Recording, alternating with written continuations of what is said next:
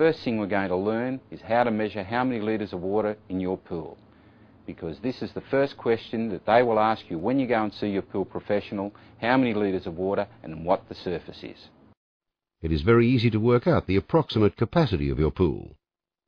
Firstly, Greg and Justin measure the overall length and width of the pool. The length is 12.6 metres and the width is 5.5 metres.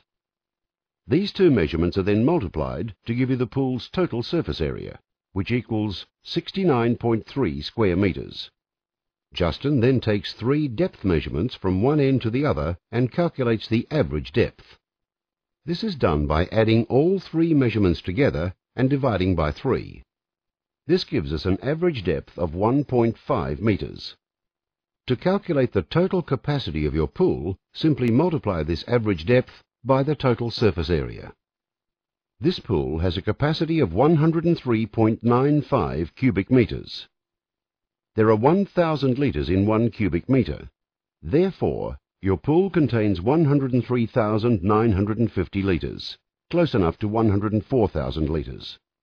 If you own a freeform pool, take 3 to 5 measurements across the width of the pool, add them together, and then divide them by the number of measurements taken, just like you did when you're working out the average depth of your pool.